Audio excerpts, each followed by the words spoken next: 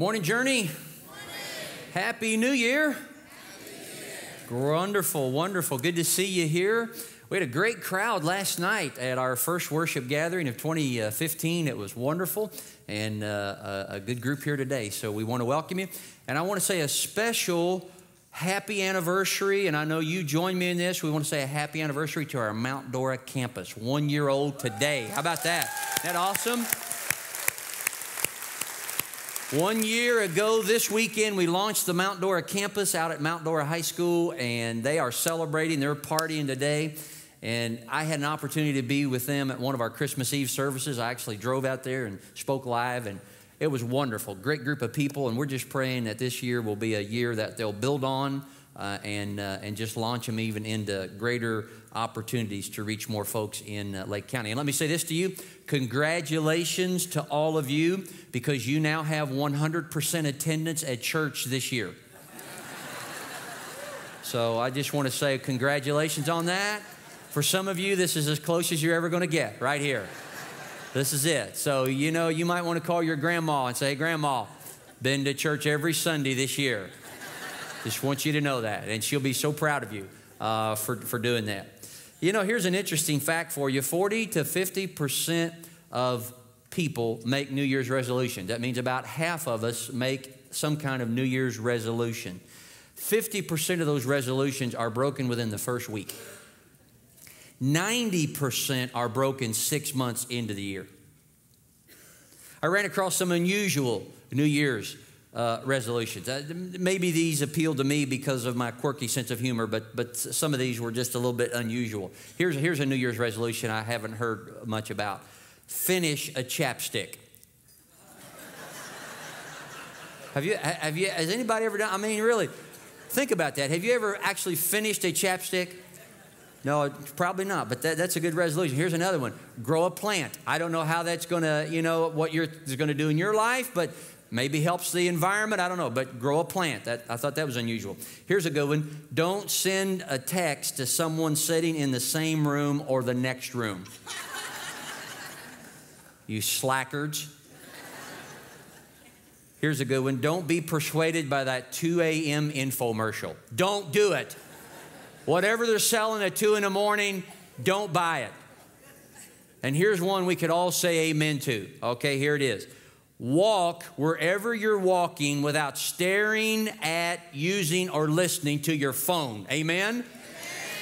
The world would probably be safer if people would get their heads up and look where they're walking. Today, on the first weekend of the new year, we start a new series of messages on making changes that last. Let me ask you a question. Why do we make resolutions, at least 50% of us do, why do we make resolutions every new year knowing that we won't keep them? Well, there's a reality that most of us recognize, and here's the reality. I need to change. Everybody say that with me right now. I need to change. But I'm going to give you a kind of a shocking statement to begin this important series of talks on change. And when I give this to you, some of you are going to be like, whoa, wait a minute. Well, why are we here then? Here we go. Are you ready for this? Here's another reality. I can't change. I can't change. Say that statement with me. I can't change. Now, before you mentally check out, before some of you push back on that statement, I just want to let that sink in for just a second. Because what I've learned is true and lasting change occurs only when we admit, I can't change. Now, God is a God of change. In other words, God is in the life-changing business. He wants to change my life. He wants to change your life. Yet what's so interesting is the fact that throughout the Bible, God says about himself, I, the Lord, do not change. I saw a cartoon a few years ago in a leadership journal, one of my favorite magazines, and you can see one pastor is talking to another on a park bench, and he says, my congregation is becoming more and more like Christ, the same yesterday, today, and forever. So many of us do not change, and the point of what God wants to do in our life through the Gospels, he wants us to change. And yet, God over and over in the Scripture says about himself, I, the Lord, remain the same. Thou changest not, the famous hymn says. And yet, here is what's ironic. the God who does not change is the only real agent of change. Have you ever thought about that? God doesn't change because he doesn't need to. And yet he is the only real agent of change that provides us with the hope of making changes that last. And so when we open the lid of our lives and when we invite God in, here's what we realize. He changes us from the outside in and then from the inside out. He changes us from the outside in and then from the inside out. If I look inside of me first to change, then I'm in trouble. If I look to the inside of who I am, I quickly realize I don't have the stuff to truly change all the junk that's in me. Yet if I look to God, I see the change occurred first on the outside of myself. You say, now wait a minute, you're confusing me here. What are you talking about? Well, a scripture would be helpful about this point. 2 Corinthians chapter 5 says this. Let's read it out loud together. God made him who had no sin to be sin for us, so that in him we might become the righteousness of God. This is so important and fundamental when we talk about making changes that last. What that verse says is that God sent Jesus Christ to earth to do his work on Calvary. And what Jesus did is he did the ultimate exchange of human history. And what is that exchange? He took all of my sin and all of your sin on his shoulders and he nailed it to the cross. And then he offers us his righteousness and forgiveness, thereby providing us with the power to change. That took place outside of us, in spite of us, and is not dependent on us. True change takes place first on the outside, not the inside. Yet when we receive Jesus Christ through faith, by grace, he infiltrates our lives. He moves from the outside to the inside, and then we're changed from the inside out. And without that supernatural exchange that only grace makes possible, then here's what I'm doing. I'm just trying hard. I'm just striving in my flesh. I'm just tweaking. And I'm involved in superficial change. So what I want to talk to you about in this first session is supernatural change, because here's what I want you to know. Superficial changes will never lead to supernatural results. Superficial changes will never lead to supernatural results. Our culture is addicted to superficial change. We make superficial changes all the time. We change our hair colors. We change outfits, we change houses, we change jobs, we change cars, we change churches. We make superficial changes continually, but superficial change is not the same as supernatural change, and superficial changes will never lead to supernatural results.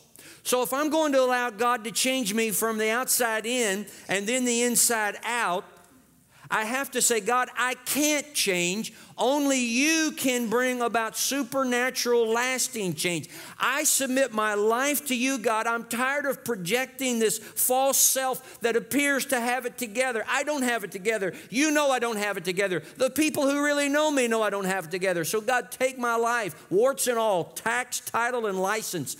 God, I give it all to you. You, God, are the only agent of change that can bring about change from the outside in and then from the inside out. God wants to change your life, and he wants to change my life. And that, friends, I think is great news this first weekend of 2015. Perhaps you've heard me or someone else say this before, but I love the statement that said, God loves you and me just the way we are, but he loves us too much to leave us that way. He loves us just the way we are, but he loves us too much to leave us that way. Well, you might be saying, okay, John, you're talking about bringing about God. You're talking about bringing God on the inside of your life. You're talking about letting Jesus infiltrate your life. You're talking about opening up the lid of your life to Christ. But what exactly does that mean? What exactly are you talking about? Well, I don't know about you, but I have struggled to make changes in my life and to make them last. I have changed some things. I've changed some superficial things, and I found it was easy to go right back to what I was doing before.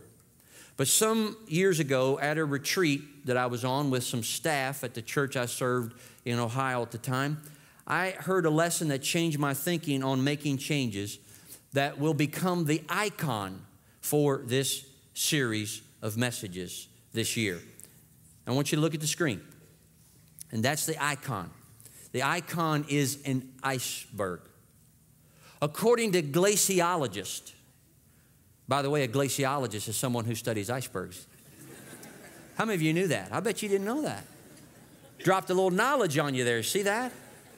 I had to Google that last night. What is a person who studies icebergs? It's a glaciologist.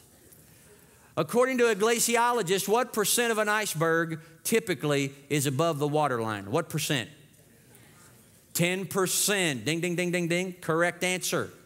10% is typically what is above the waterline of an iceberg. Meaning, most of the iceberg is hidden beneath the surface. Meaning, you can't see what's beneath the surface of the iceberg. So if this iceberg represents our lives, what is above the waterline in our lives? In other words, what is it that people see in our lives? And the answer is behaviors and actions. Everybody say that with me right now. Behaviors and actions. Behaviors or actions are what people focus on because they are what people see. So when we talk about making a change in our life, we usually concentrate on our behaviors. We say, I'm going to go on a diet. I will stop overspending. I'm going to get up at 6 a.m. and read the Bible and pray. I'm going to go to church every weekend. I will stop cussing. I will give more money away. Does this work? It normally lasts anywhere from a week to 6 months. Let me say this to you. When we get strep throat with its rash, fever, sore throat, what do you do if you've ever had strep throat or someone in your family had that? Well, you can use ointment for itching and take a fever reducer for temp, and you can suck on lozenges for a scratchy throat, and they may make you feel better, but it doesn't actually make you better. To get at the root of the problem, you got to use something that goes deeper. You got to use an antibiotic. You can't just treat the symptoms. I ran across a disturbing and somewhat controversial study on purity pledges and virginity vows that was released in 2009. I got to tell you, this was bad news when I read this, but here was the bottom line. Kids who take a purity pledge are just as likely to become sexually active as kids who don't. Janet E. Rosenbaum of the Johns Hopkins Bloomberg School of Public Health commented on the findings, and here's what she said. It seems that pledgers aren't really internalizing the pledge. Participating in a program doesn't appear to be motivating them to change their behavior. I don't know if this person's a Christian or not, but I found this wording interesting. Here's what she said. It seems like abstinence has to come from an individual conviction rather than participating in a program. Why is that? Behavior is merely the result, is merely the outward expression of the inward person. That's all behavior is. Our behaviors is merely the tip of the iceberg. There's a lot going on underneath the waterline that we don't see, but those things drive our behavior. So what's just underneath our behaviors? Emotions. Emotions are just underneath our behaviors and actions. Everybody say that with me right now. Emotions. Imagine you're driving and someone cuts you off abruptly and almost causes you to run off the road. What do? Yell, curse, cry, lay on the horn, grip the wheel, make a face. What caused you to do that? You feel scared. You feel fearful. You feel angry. You feel violated. You feel upset. Those emotions drive your behavior. Now, some emotions can be hidden, but often you can tell what a person is feeling even when they're trying to hide it. Emotions can be mixed because while you may be angry at the other driver for cutting you off, you can also feel guilty that you got so angry. Emotions are unstoppable because our feelings will come out sooner or later. Have you ever vowed to yourself, I'll never get angry like that again? How'd that work for you?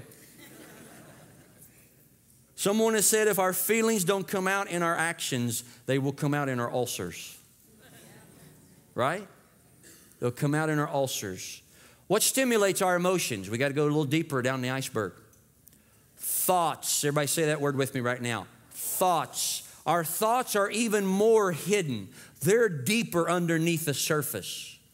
You may be able, You may be able to tell that your spouse is mad, but figuring out what they're mad about is much harder, right? You may understand something's not right here, but you may not understand what they're thinking.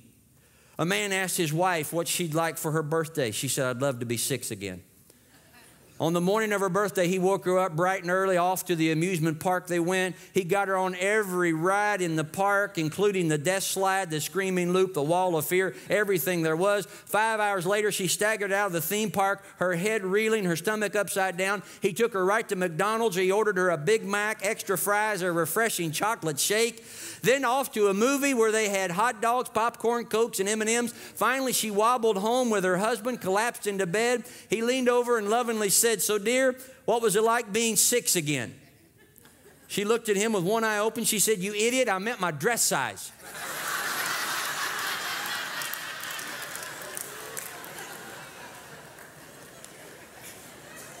And here's the moral of the story. The moral of the story is, if a woman speaks and a man is actually listening, there's still a 99% chance he'll get it wrong. Right?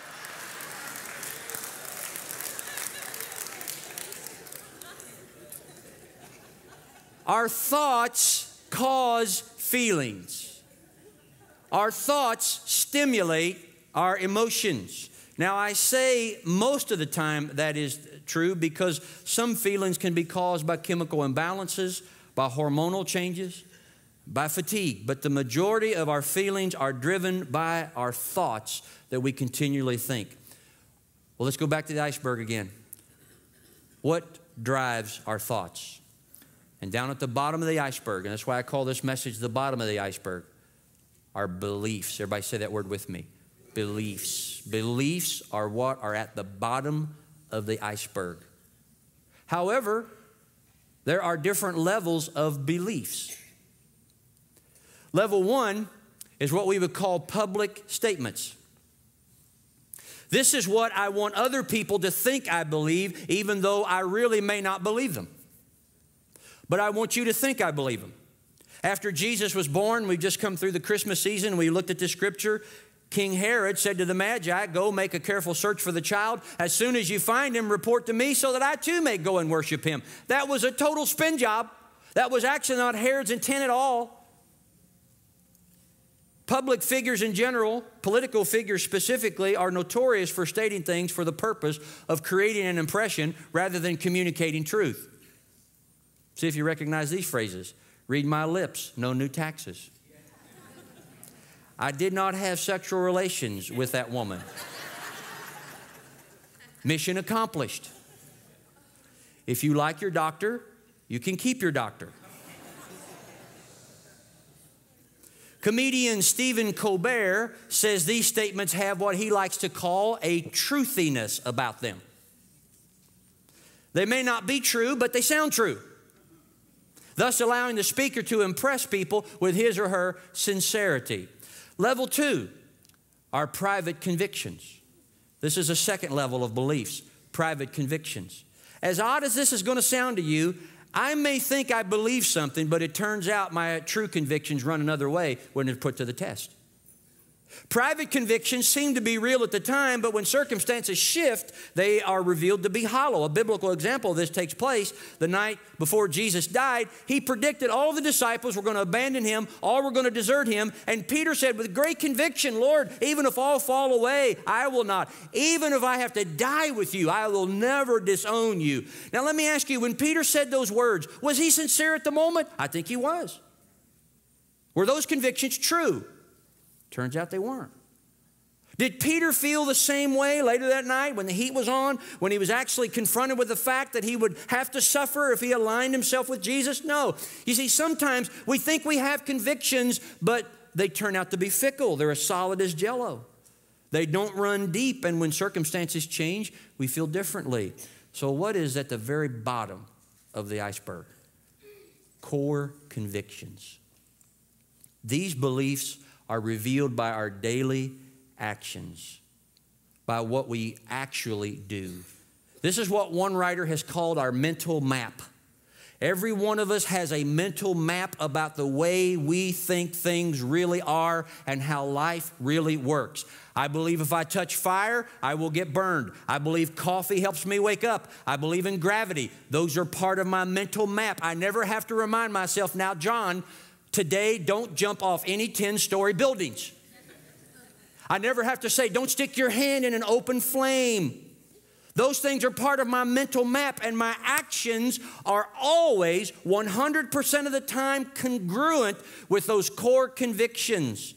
These core convictions, the Bible has a term for those core convictions. It's what the Bible calls heart. Heart. Now here's where we need to open up the scriptures to understand how this all works out. If you brought your Bibles, turn to Mark chapter 7. Mark chapter 7. It's a lengthy passage we're going to look at, but it's also in your sermon notes as well. And I want you to see how this plays out. Mark chapter 7, verse 5. So the Pharisees, teachers of the law, asked Jesus, why don't your disciples live according to the tradition of the elders instead of eating their food with unclean hands? What's going on here? What are these guys worried about? A behavior. The disciples, Jesus' disciples, aren't washing their hands according to the tradition of the elders. What is a behavior?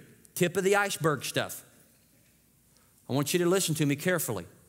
Religion and religious people are always more concerned with outward appearances than with internal heart applications. Religion is always more concerned about outward appearance, tip of the iceberg, than core convictions. Mark chapter 7, verse 6. Jesus replied, Isaiah was right when he prophesied about you hypocrites, as it is written, these people honor me with their lips, but their what? Say the word. Hearts are far from me. In other words, Jesus says their public statements reflect belief and devotion. However, in private, at their core, not so much. Now, jump down to verse 14, Mark chapter 7, verse 14.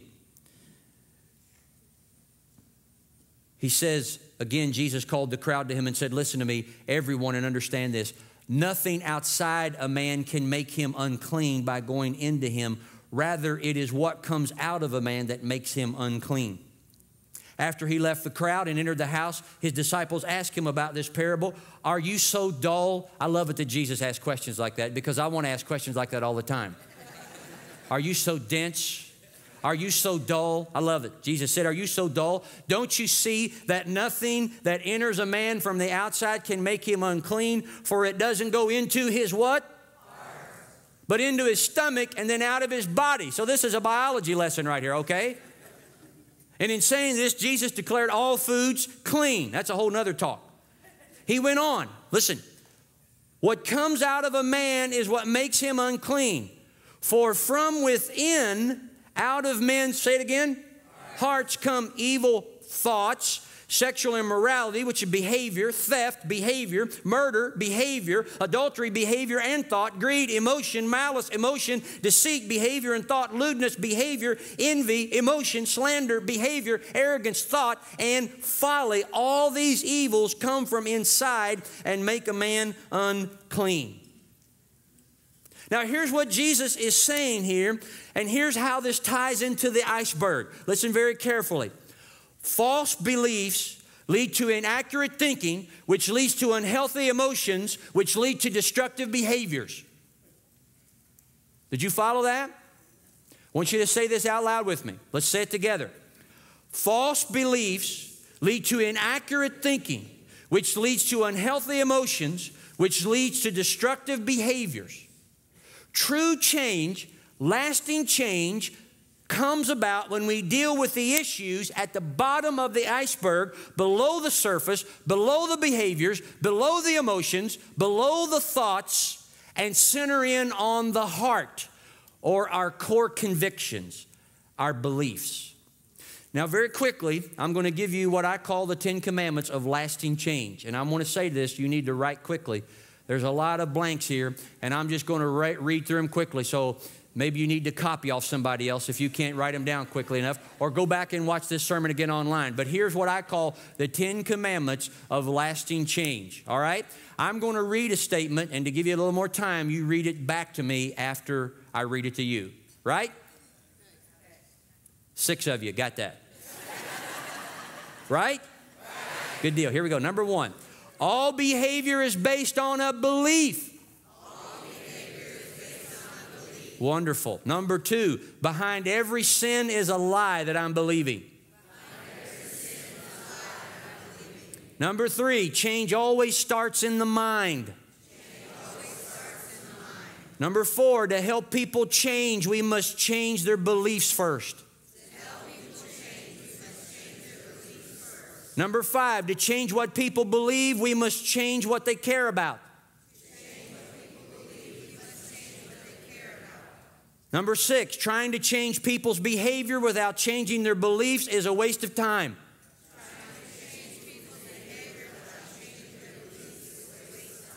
You're doing good.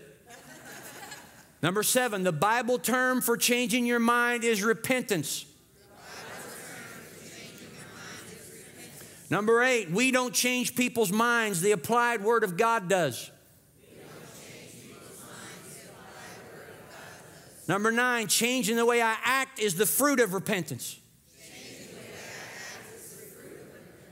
And finally, to produce lasting life change, you must enlighten the mind, engage the emotion, and challenge the will.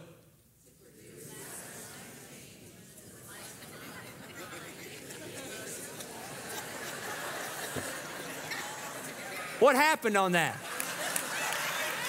You started out so strong. You kind of waned on me there. Number 10. Were you thinking that through? Are you thinking I'm challenging your will? I'm engaging your emotion? Very good.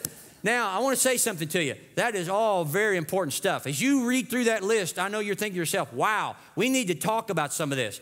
Absolutely we do. So here's what you need to do. You come back here next week.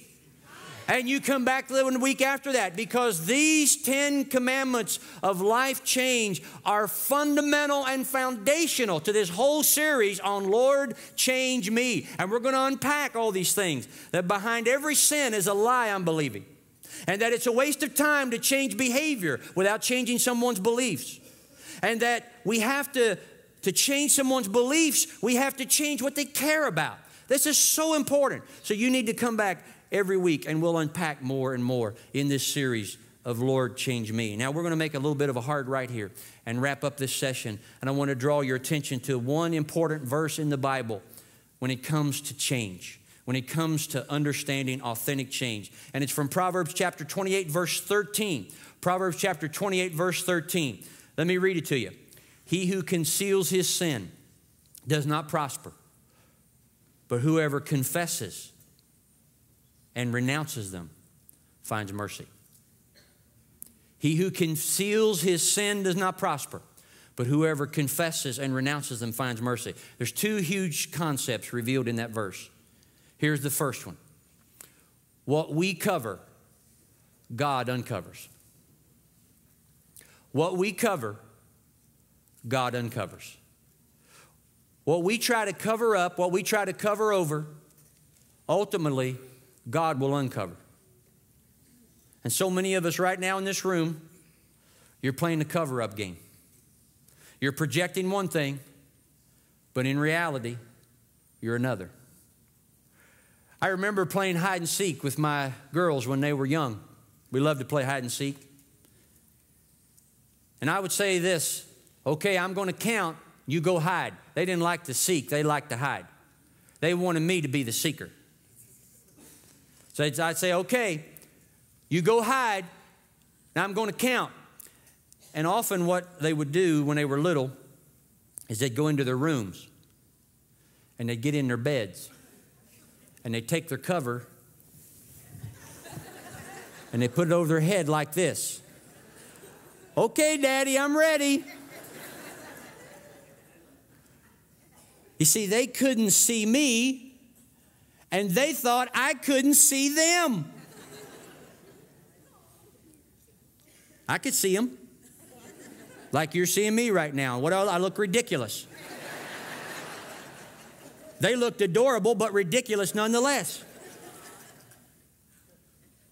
That's how ridiculous you and I look when we try to cover our stuff from God. When we say, God doesn't see. He doesn't know what's going on. Huh? Only we're not as adorable. Whenever we try to cover our sin, whenever we try to cover our stuff from God, here's what we do. First of all, we tend to blame others. I'm the way I am because of my family. My parents messed me up.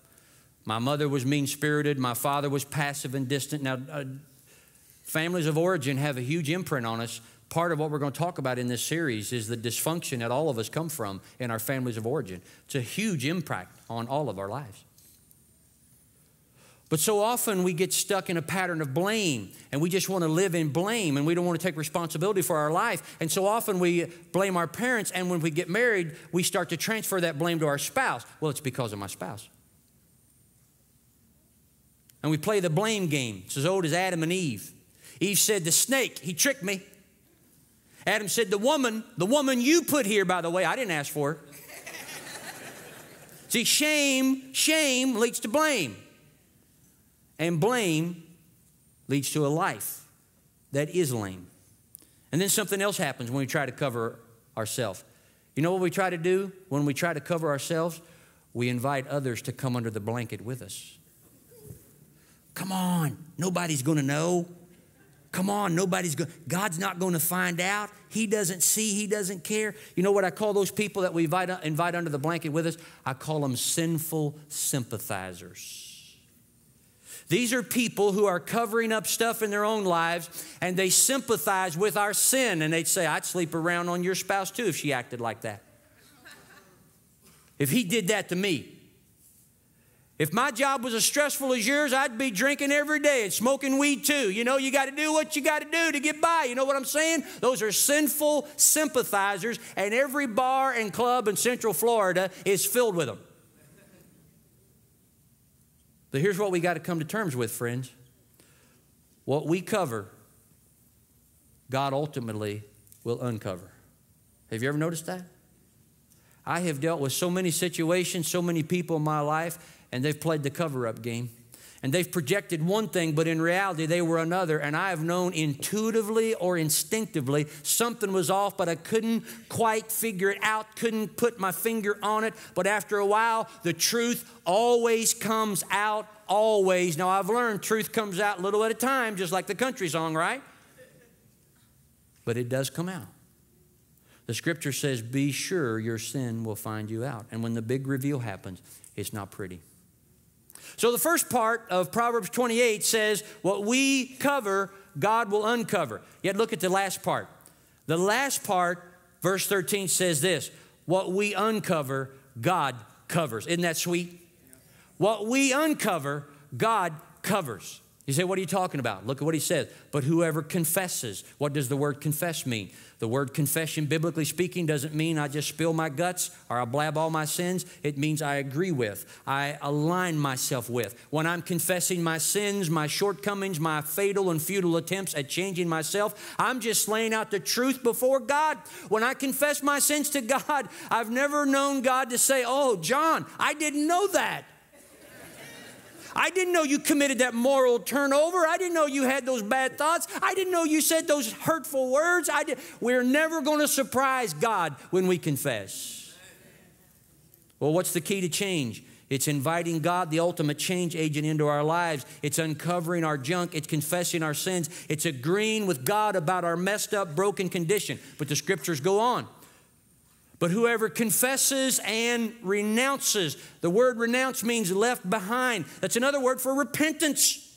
So first we confess, we agree with God, but we don't stop there. We make an about face. We turn and walk the other way. We change our mind. We renounce. We repent. And if we confess and repent, if we confess and renounce, check out what happens. Proverbs 28:13. But whoever confesses and renounces them finds mercy. And we know from the other side of the cross, These words were written in the Old Testament. We know on the other side of the cross now. All of our sin has been covered by the blood of Jesus and the grace and the mercy and the forgiveness of Jesus Christ. So when we uncover our stuff, confession and repentance triggers the mercy of God. And our sin and our junk is covered by the blood of Jesus. Isn't that sweet? That's a good deal. When we're playing the cover-up game, what do? We blame. We hook up with sinful sympathizers. We lie to God. We lie to ourselves. We lie to those who love us. Yet when we confess and repent, we uncover, and what happens? We don't blame anymore because we realize nobody else is responsible for my life. Nobody else is responsible for my happiness. I take ownership. I say I blew it. I messed up. I've fallen short, and I need help. Then we find ourselves spurred on by this holy change agent, moving us towards and gathering around and hanging out, not with sinful sympathizers, but what I like to call encouraging empathizers. Where do you find encouraging empathizers? In the community of believers. You find yourself moving toward and getting near people who have the same values as you do. You want to move toward marriages who have a holy view of marriage, not a Hollywood view, who are loving each other, who are reconciling, who are forgiving, who are making their marriage a priority. And you find yourself being drawn to people who challenge you, who hold you accountable, who pray for you, who share with you. That's not going to happen with sinful sympathizers. Friends, it is amazing how quickly people run away from you when they're covering stuff and you decide to come clean. Jesus said you're going to know the truth, and the truth will set you free. And you'll probably lose some friends along the way too. When you're being honest with God and with others around you, there's nothing like that. When you're agreeing with God's truth and you're telling the truth about your whole deal, you're being honest with others, and you're saying, here I am, God. I just want to uncover and let the blood of Jesus cover me. I believe the church, when it's working right, is the perfect place for imperfect people. That's why we say everybody's welcome. Nobody's perfect. And through Jesus, anything is possible. Friends, I'm not perfect. I know that's a shock to you, right? You knew that already, right? And you're not perfect either. And so often, here's what the devil will do. He'll say, don't share your secrets with others. Don't share what you're dealing with those encouraging empathizers, because they're going to laugh at you. They're going to trash you. They're going to say, I can't believe you're dealing with that. That's a lie. And sometimes we have to call the devil what he is. He's a liar and the father of lies. And whenever I have struggled with, whenever I've shared something with my encouraging empathizers, whenever I share secrets or dark stuff that I think, oh man, they would freak out if they knew I was dealing with that because I'm a pastor. Whenever I've done that, you know what? I get encouragement, I get support, I get prayers, I get help. I don't get bashed, I get blessed. So what we cover up, God will uncover it one day, and you don't want to go there. You want to go ahead and uncover. And what you uncover, God will cover over with His forgiveness and grace and mercy. By the way, that's why it's so important for you to get into some kind of community group, some kind of growth group, some kind of home group. I want to encourage you to do that, particularly with this new series. This new series lends itself. There's some great material that every week the groups are going to be going through, and they're going to be unpacking what it means to be emotionally healthy and spiritually mature, how those two things are integrated, intertwined. You can't undo that. And we're going to talk about how to make lasting change. This is discipleship at its core. And if you're not in a group, you're just going to miss out on something. So go to the Connection Center and check with someone out there and say, I'd like to know how to get into a group, because starting next weekend, every week after that, we're going to be talking in our groups about these very important materials. Now, let me just wrap up by telling you this final story that's helped me understand this whole cover-uncover thing a little bit better. A little boy named Johnny and his big sister Sally went to stay a few days in the summer with their grandparents. And when Johnny arrived, Grandpa gave him his first slingshot. Johnny loved it. He always wanted a slingshot, but he wasn't very good with it. He practiced in the woods. He could never hit his target he was trying for. So as he came back to the house, he was in the backyard of his grandparents' house, and he spied his grandmother's pet duck. And on impulse, he just picked up a rock, put it in a slingshot, and he let it fly. And guess what? The stone hit the duck in the head, and the duck fell over dead. The boy panicked. He didn't know what to do. Desperately, he picked up the duck, and he hid the duck in a wood pile. He thought everything was covered up. And then he looked up and he saw his big sister Sally watching. Sally had seen it all. And she didn't say a word, at least not at the time. After lunch that day, Grandma said, Sally, let's wash the dishes. Can you help me? Sally said, you know, Johnny told me he wanted to help you in the kitchen today, Grandma, didn't you, Johnny? Then she leaned over and she said, remember the duck. So Johnny did dishes. Later, Grandpa asked if the children would want to go fishing with him. Grandma said, I'm sorry, Grandpa, I need Sally here to help me make supper tonight. Sally smiled and said, that's all taken care of, Grandma. Johnny wants to do it.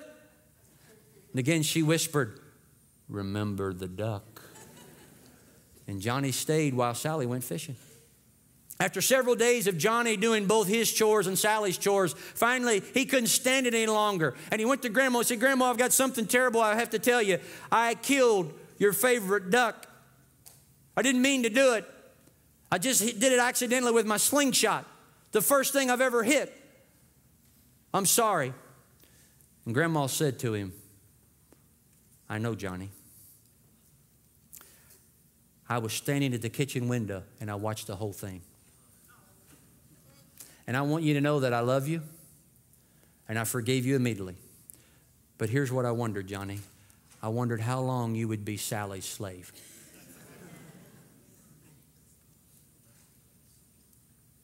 How long will you be Sally's slave? You got a choice to make this new year. The choice is this. You can go through this new year like you've gone through other new years. You can just cover up and think that nobody sees, nobody knows. Or you can uncover and you say, God, Lord, change me. Next week, we're going to begin to root out some false beliefs that lead to inaccurate thinking, which leads to unhealthy emotions, which leads to destructive behaviors. But today, we're going to end how we began. Let's all stand together. Would you stand with me right now? I want you to say out loud with me this statement that we said at the beginning, because there's going to be something good and important that comes after it. So say this out loud with me one more time. Say it with me. I can't change. Say it with me. But here's what I want you to say. God can change me. God can change me. Let's say the word but first because that's important. But God can change me. Say it one more time. But God can change me. Psalm 53:6 from the Message Bible says, God turns life around. That is our hope. Our hope is Christ in us, who is the hope of glory. And I want to ask, have you received that? Are you walking in that? Would you bow your heads and let me close us in prayer. God, I thank you for your grace and mercy in my life. And I know if it were not for you, I would not even be aware of you or my need for your transforming work deep beneath the surface of my life. Lord, give me the courage to be honest and to allow your Holy Spirit's power to invade all of who I am deep below the surface of my iceberg so that Jesus might be formed in me. Lord, change me. Lord, help me to grasp how wide and long and high and deep the love of Jesus is for me personally. In Jesus' name we pray. And we all agreed and said, Amen.